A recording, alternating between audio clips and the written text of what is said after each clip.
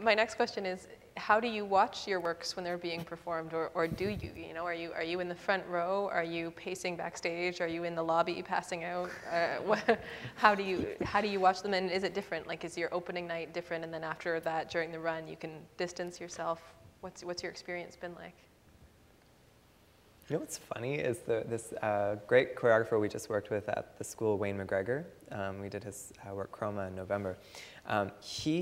I was in opening night, I did my first entrance, and I came off and I was like catching my breath, and I saw Wayne pacing back and forth, and I was not expecting to see it, because usually people watch from out front, and he's this like enormous man pacing the wings, and I just nearly, I don't know, I felt it was terrifying. But apparently he never watches his work from the front. He's continually pacing in the wings.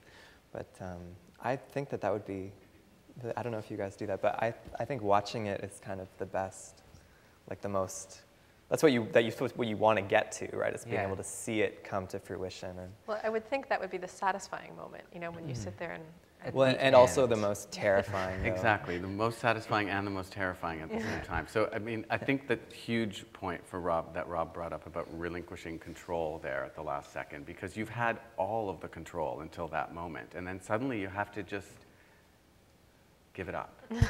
And I kind of have to force myself to sit in the audience among the people, because it's nice for me to feel the energy of the public at the same time, to hear the applause, to hear what gets what kind of reaction, oh, that worked, that didn't quite work, or whatever it is. But the challenge for me is to sit still, because I'm doing all the steps the whole time and trying to do, and yeah, it's really, I have to just kind of slow my breathing down, calm it's almost like a meditative state, or else I can't handle it at all. The first couple of times I didn't handle it very well, really. I had to just get up and go back to the back of the theater and pace behind the seats, and I realized, oh, this is really the most difficult part of choreographing. It's fun, it's great fun in the studio, and it's great fun with the dancers. That part of just sitting, and it's all you up there, even though it's not you. It's all your ideas, all your everything has come from you. So it's so extremely personal. It's really like putting a piece of yourself out there for everyone to like or not like. You know, it's terrifying in that sense. So I find I sort of end up talking myself through the entire piece. I'm like, okay, they got through the beginning, so they should be okay, or she didn't mess up that step, so she's not going to be nervous for the rest of it.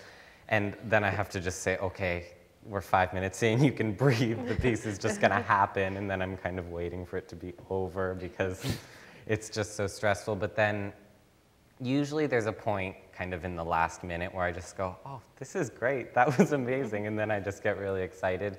But it takes so long to calm down from the initial curtain going up and thinking of everyone judging and how the dancers are going to do, to get to the point of just being able to enjoy your own work. And that's why it also helps when there's multiple performances, which sometimes you get, sometimes you don't, because by the last show you kind of know the dancers are more comfortable and you're more comfortable. Do you get less nervous as it goes? I don't think I can get less nervous. I don't know. The first show's always the worst. Yeah, okay, yeah, that makes sense. But yeah. it depends. If the audience reaction is positive, I think I get less nervous as it goes on. I feel like every time I'm the most nervous I will ever be in my life. every show, it's terrible. Because I think you relinquish control, but by the last show I sort of, not that I don't trust the dancers, but I trust that they're going to sort of put what I'm imagining on stage. The first show you think, what if it all falls apart? What if someone misses an entrance? And then you trust them to sort of represent you well by the end. And that's why it's good to have more time.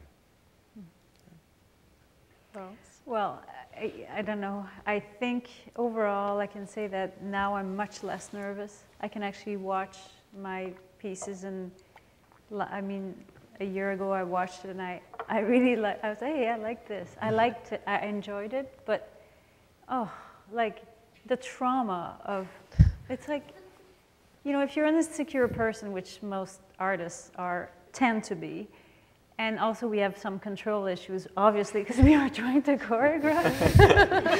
And then you put all that, and then you want to please, because we're in the performing arts. I mean, we're trying to say something about ourselves, and then it's like being pinned on the cross or something. It's like you have to witness this in front of all these people who are potentially not going to like it. I mean, for me, it's the worst thing in my life to be told, you know, anything negative. So I don't know why I actually do these things. But I guess the importance of saying something is more important than you know. But I know choreographers that can't watch their work, will only be in the wings, will never see a video. I mean, it's like Johnny Depp. I mean, because I have kids, never saw Pirates of the Caribbean because he doesn't want to watch it. But he was in it, right? It's just like, it's kind of, it's the same thing. I think that sometimes I feel your work is to create something for these dancers. And there is a place where they take it over. And you actually can't control it once they're on stage, unless you're insane and you go on stage, and which some people have done, and you know, put the curtain down. And yes, some people have done that, turn the music off and all that. Like mid-performance? Stop the performance. Yeah. I know somebody, I'm not going to mention it, somebody we all know, stop the performance. We're going to start again now. Wow. So, I mean, these are big, they're big issues, like also psychological issues. Like it's like you want to show what you want the audience to see what you had planned for. So if there's a technical thing that doesn't work with the wrong piece of music, like I mean, I'm surprised none of us died of a heart attack. It's a very, you have no idea how difficult that is. It's like and every choreographer I know say, oh, it's much easier to be a dancer. Like, yeah, so. Yeah, when you're dancing, I find that when you're dancing, when you step on stage, the nerves, like I get nervous before every show, but then you get on stage and the nerves are completely gone. And you're just like fully in the show. Whereas I think when it's your work, they just accelerate. You know? What about if you're performing in your own work? Like if have any of you ever, I mean, obviously, yes, I did a lot of, that is, I can trust myself as a dancer. Actually, a lot of times I go, well, I know I can do, like it's, how can I say this? I'm a good performer, so I'll fix that part when we're on stage, because I should have really fixed it earlier, but I know I'll come up with something. And so I can trust myself a lot as a dancer, and I've done that for other choreographers. So I don't have, so in a way that's good. I think it's hard is when you're dancing in your own work with other people on stage and you're seeing them like, what are you doing? But you can't because you're stuck in your own piece.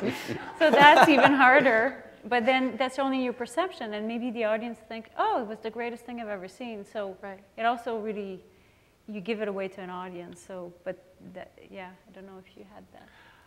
The experiences I've had where I've been in the pieces that I've created have been more collaborative to begin with.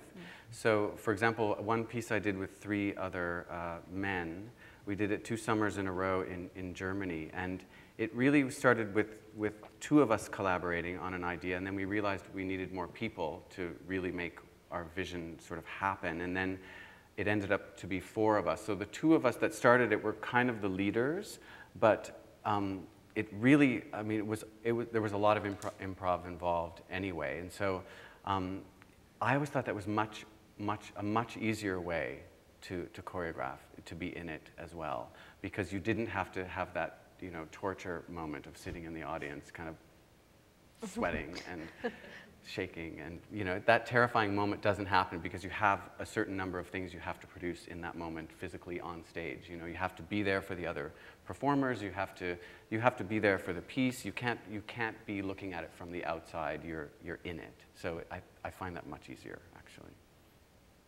But I think a lot of choreographers have had more of a choreographic career than a dance career. A lot of the very, you know, established ones. And so, I mean, I think being in their pieces would never really even be an option for a lot of them.